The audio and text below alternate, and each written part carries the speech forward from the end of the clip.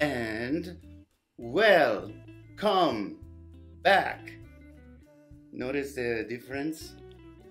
In this episode, we're gonna cover the sleeve from here to here.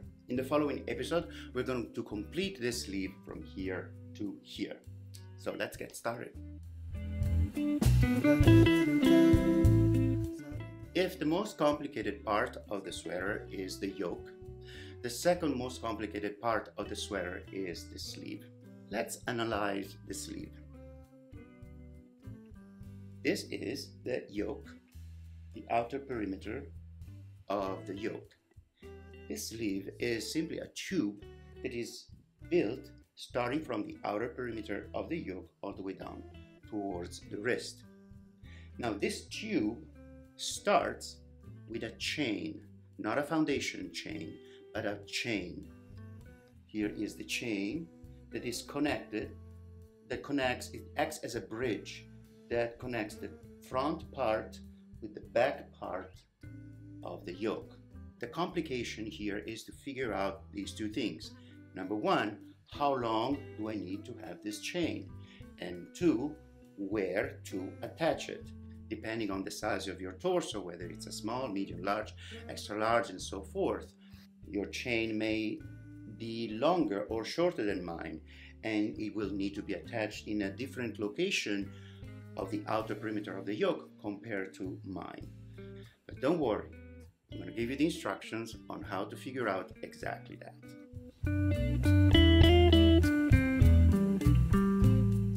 I am going to remove my sweater in the making.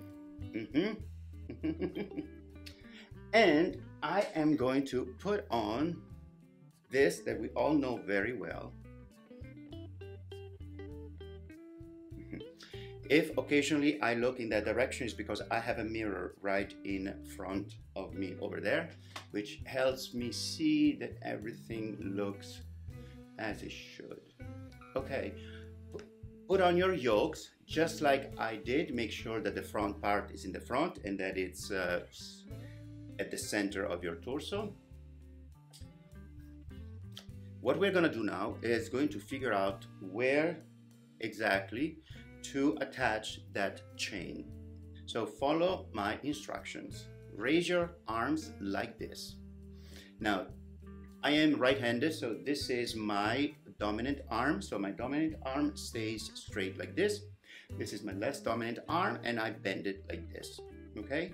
Make sure that your hand looks like an L. Okay? Now, this part of your hand is going to go under the armpit on the other side. So just like this. This is where you're going to put a stitch marker, and that indicates where the chain will be attached. So you can do like this. Boom, done. And this is the stitch marker right here. And voila, we are done.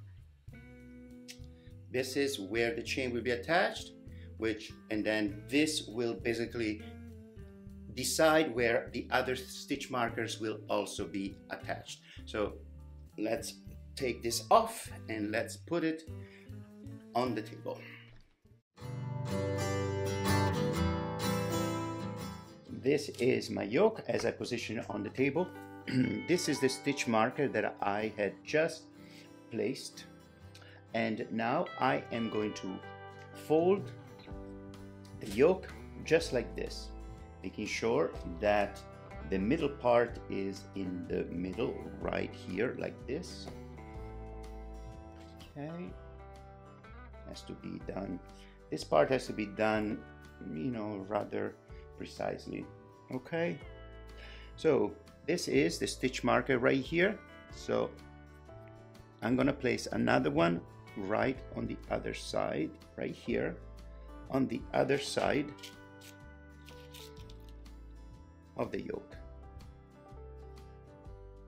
That's where it is, right here. And I'm gonna place one right here. Very good. So now I know that the chain will travel from front part of the yoke to the back part of the yoke at these points. Now I'm also going to place another stitch marker right here. This part is the middle of the yoke, and now I'm going to count the stitches. 1, 2, 3, 4, 5, 6, 7, 8, 9, 10, 11, 12, 13, 14, 15, 16, 17, 18, 19, 20, 21, 22, 23, 24, 25, 26, 27, 28. So now I'm going to count 28 stitches on the other side as well. 1, 2, 3, 4, 5, 6, 7, 8, 9, 10, 2, 4, 6, 8, 10, 20, 22, 24, 26, and 28. Right there, 28.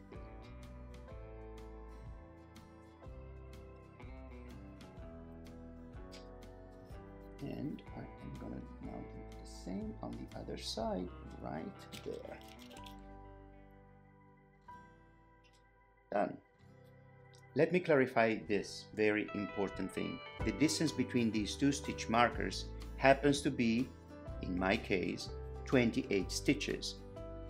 But don't follow the number I just counted, because it is very likely that your yoke will have a different number of stitches between these two stitch markers.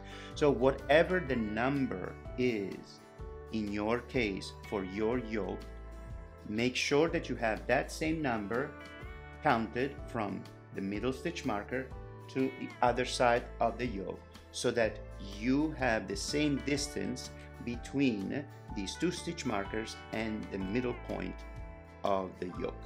And now that we have the placement of the 4 stitch markers, we can remove this stitch marker here, the one in the middle.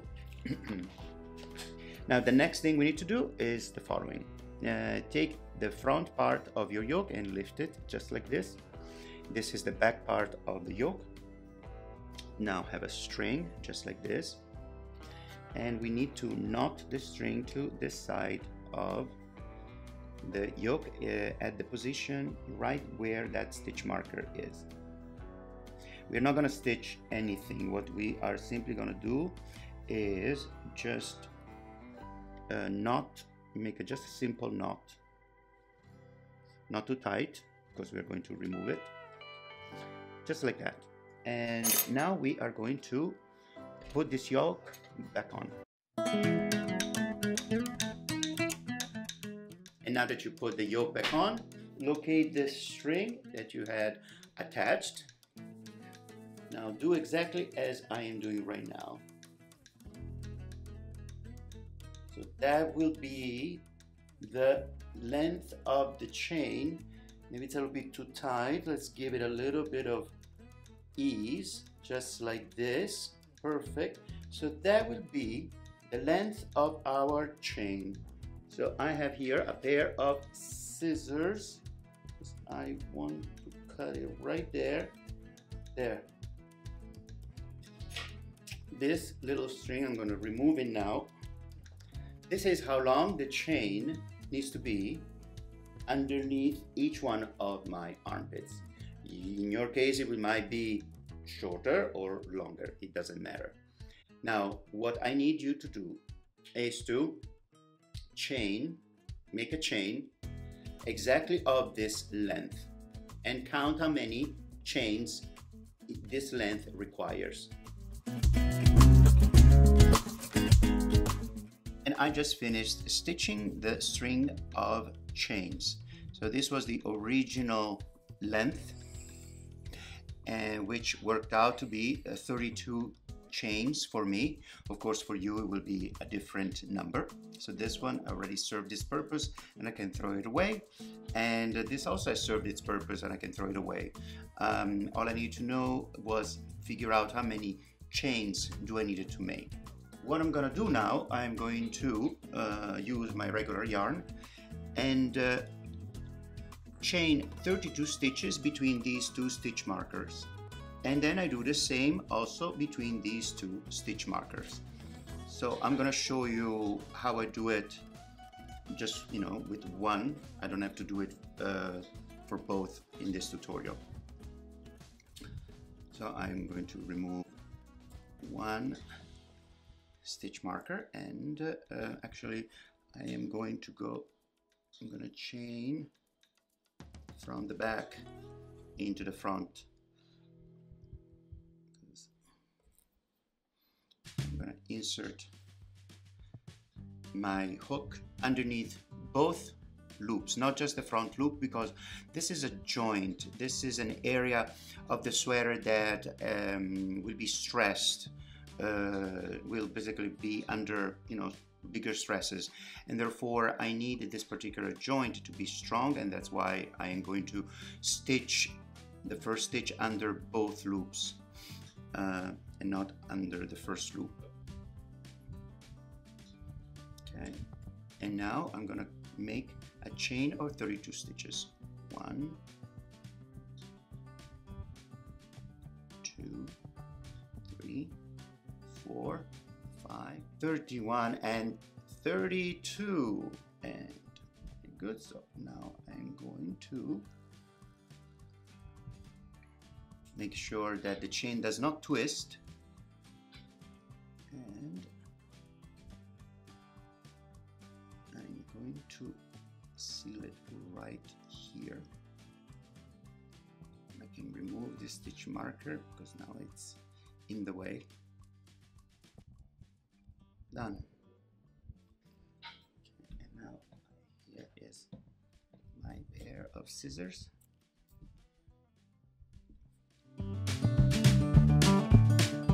And done.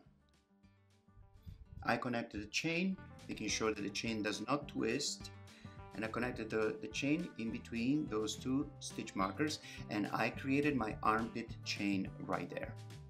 And now we are ready to start stitching our sleeve. Yeah! And now the time has come to start stitching our sleeve. I'm gonna do the first 2 rows with you, and then you will be good to go on your own. The first thing that we need to do is to figure out the rotation, like where the first row will go. Is it gonna go this way or is it gonna go this way? Well, let's take a look at the row prior, so I can see, because I am familiar with this particular stitch.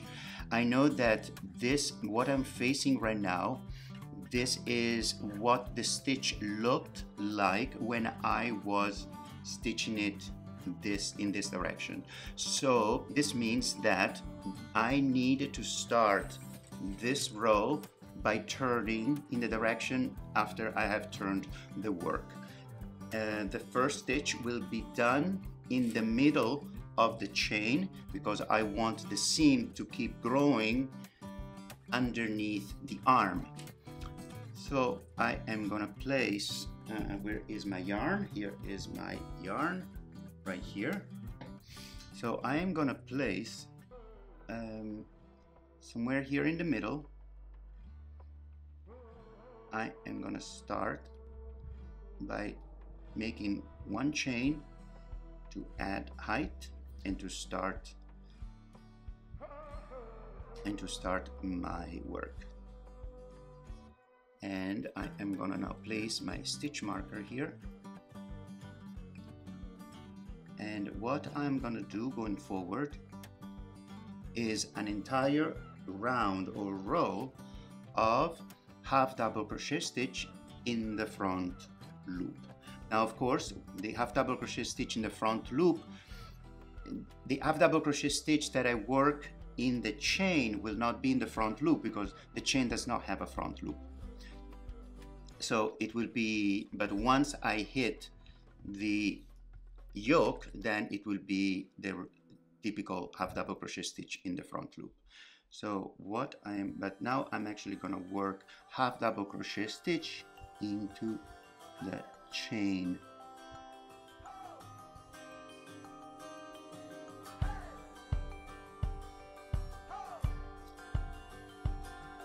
for those like me who hate this part, I'm sure you understand the pain of working into the chain.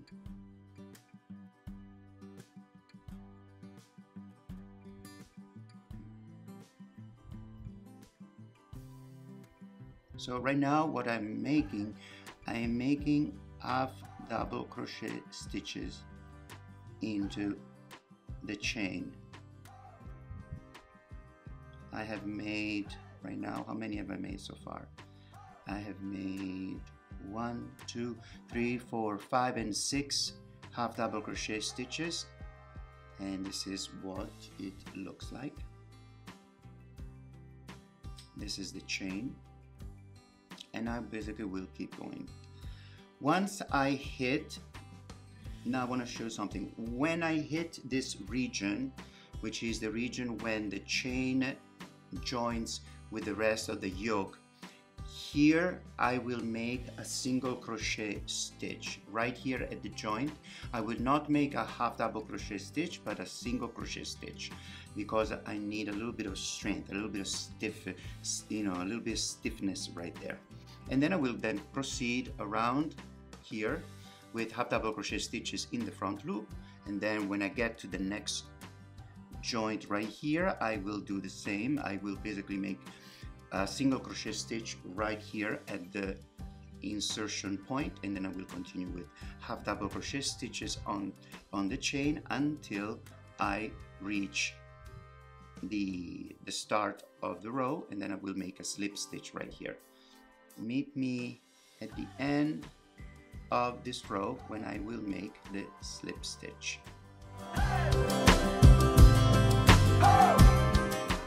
And here I am. I have completed the first round or row of the sleeve.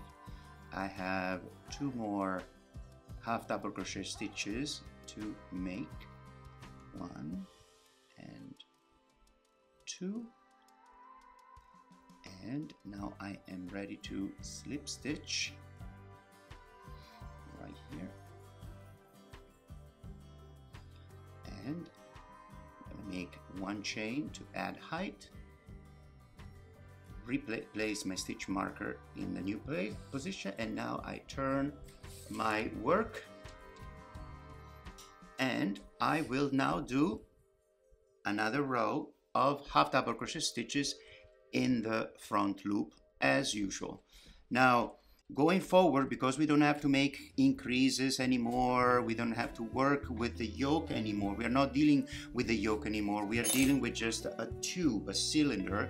So we are just gonna do half double crochet stitches in the front loop until basically the end of the sleeve. So we don't have to deal anymore with the extended half double crochet stitch anymore. We are done with that. That was only for the yoke, not for the sleeve. Before I go, I just also want to show you how here at the joint I made a single crochet right there to add strength to the joint. Same I did over here as well. I only do it the first row.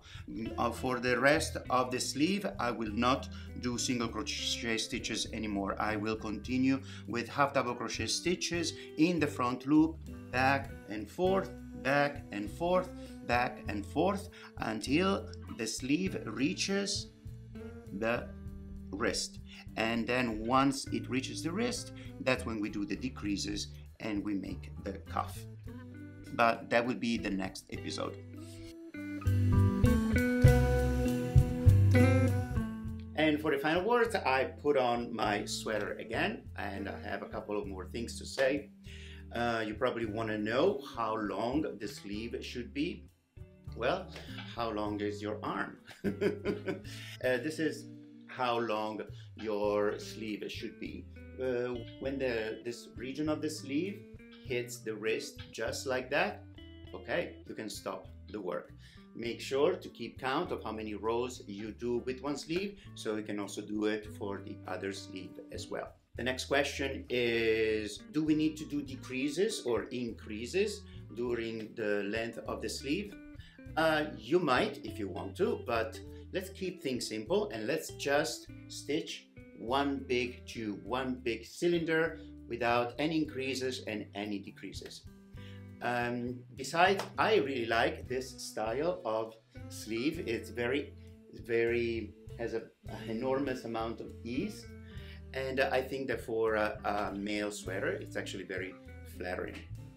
So I hope you enjoyed this tutorial, and thank you for watching. Like and subscribe if you like it, and I shall see you in the next episode, where I will show you how to complete the sleeve. Where is the sleeve? How is this? What is the sleeve?